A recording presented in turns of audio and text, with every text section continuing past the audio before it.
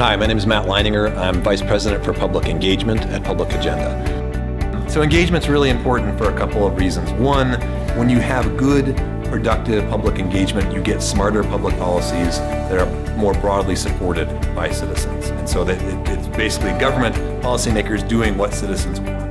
The second piece is that when you have good engagement, it also empowers citizens to actually think of themselves as actors and do things themselves to make an impact on some of the issues that they care about.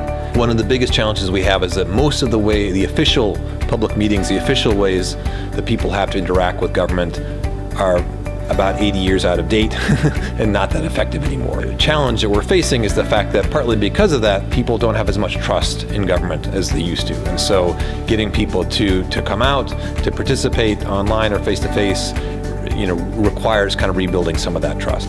For me, being not a city employee, but actually, working with community leagues and citizens on an ongoing basis, what I'm really learning today is the perspective from the city employees and some of their challenges, and really getting understanding that they really want to have meaningful engagement with citizens, but they too are facing a lot of roadblocks, and it's going to take a lot of effort to change the culture in the city. But it's going to come in time, because I think there's a real will there.